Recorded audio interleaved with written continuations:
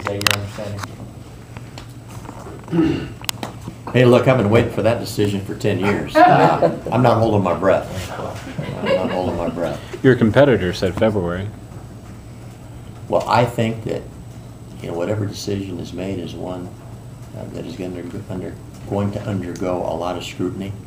And if I were to hazard a guess on a date, I would say later rather than sooner.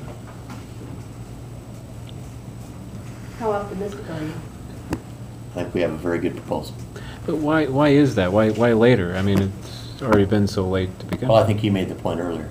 I think they want to make sure that the decision that they make is one that's based, you know, on the RFP and the requirements that they put in place, and that it's a decision that can easily be defended to all parties involved.